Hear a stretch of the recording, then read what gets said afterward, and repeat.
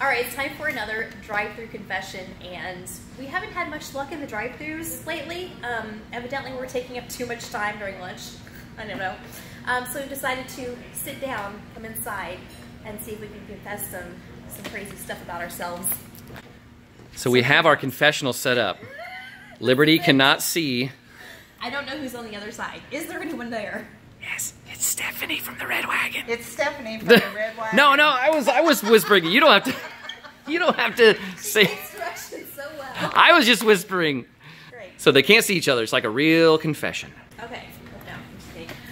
So Stephanie, here's a weird thing about me. A few years ago, I was taking medication, and on the label it said, must take with milk or food. And I didn't have any milk, so I put the pill inside a grape, and I ate it. Is that weird? No, because you probably passed it whole. What'd you just call me?